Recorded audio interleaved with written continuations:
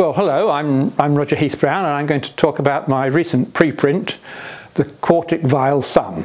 You can find it on the archive.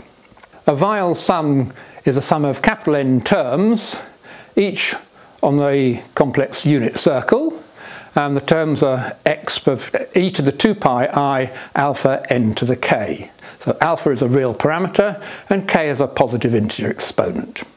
I'm looking particularly at the case k equals 4.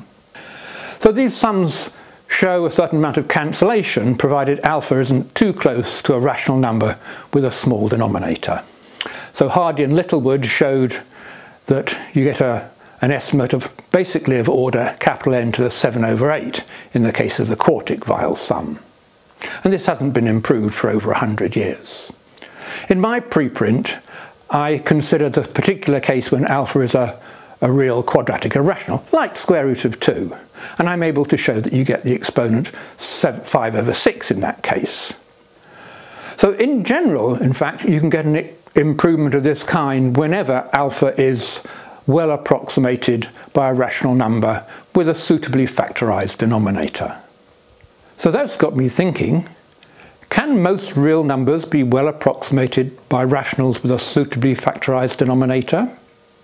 Maybe this exponent 5/6 can be got much more generally.